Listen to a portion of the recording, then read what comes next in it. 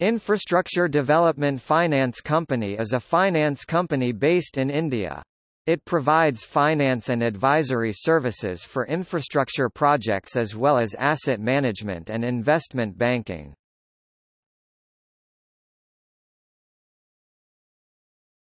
Topic: Company history. IDFC was incorporated on 30 January 1997 with its registered office in Chennai and started operations on 9 June 1997. In 1998 the company registered with the Reserve Bank of India (RBI) as a non-banking financial company, and in 1999 it formally became a public financial institution. IDFC registered with the Securities and Exchange Board of India (SEBI) as a merchant banker and as an underwriter in 2000 and in 2001 as a debenture trustee. The company also set up Infrastructure Development Corporation Karnataka Limited (IDECK) pursuant to a shareholders' agreement between IDECK and the state of Karnataka, HDFC and IDFC. In 2002, the company incorporated IDFC Asset Management Company Limited as a subsidiary company and Uttaranchal Infrastructure Development Company Limited, a joint venture with the government of Uttarakhand. In 2003 it became an investor in and sponsor of the India Development Fund.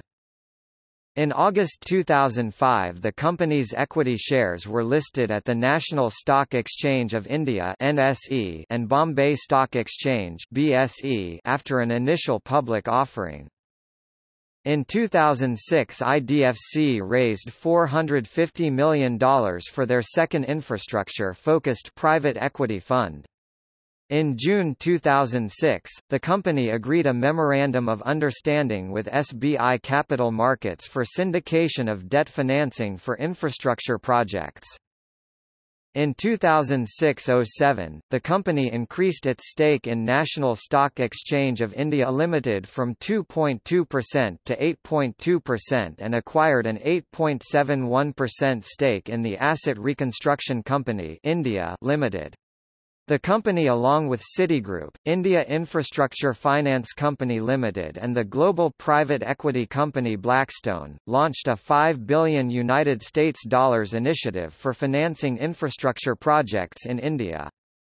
During the year, the company also set up IDFC Project Equity Company Limited to manage the proposed $2 billion third-party equity component of the India Infrastructure Initiative. The company acquired 33.33% stake in SSKI Securities Private Limited (SSKI), which is a domestic midsize investment bank and an institutional brokerage and research platform, with membership of the BSE and the NSE.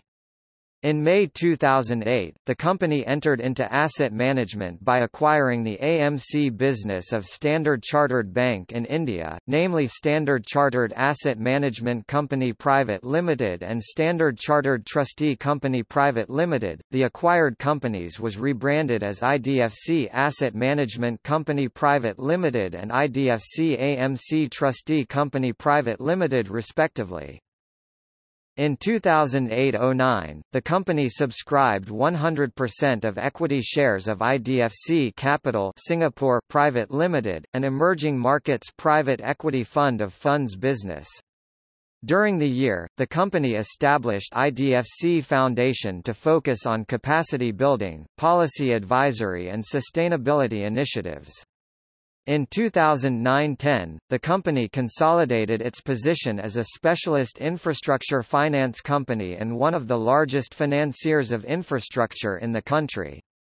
The company increased their equity stake from 80% to 100% in IDFC Securities Limited. Also, the company along with their wholly owned subsidiaries subscribed 100% equity shares of IDFC Pension Fund Management Company Limited. IDFC Capital Limited subscribed 100% of equity shares of IDFC Fund of Funds Limited and IDFC General Partners Limited Company. In January 2009, IDFC Projects Limited signed a Memorandum of Understanding with Gujarat State Energy Company Limited and Bharat Heavy Electricals Limited (BHEL) to establish a 1,600 MW thermal power plant at Sarkhadi based on supercritical technology. During the year 2010-11, Jetpur Somnath Highway Limited, earlier known as IDFC Capital Company Limited and a direct subsidiary of IDFC, became a subsidiary of IDFC Projects Limited. A company under the name of Jetpur Somnath Tollways Limited was incorporated as a subsidiary of IDFC Projects Limited.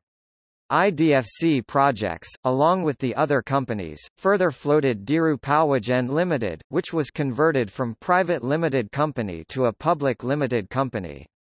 IDFC Asset Management Company Limited further floated IDFC Pension Fund Management Limited, one of the pension fund managers appointed by the Pension Fund Regulatory and Development Authority (PFRDA) to manage retirement funds under the new pension scheme (NPS) open to individuals in the private sector, and IDFC Investment Advisors Limited.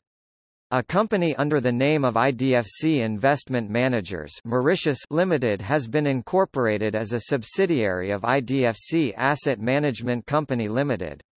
During the year, IDFC Foundation, a non-profit organization, was incorporated as a wholly owned subsidiary company of IDFC.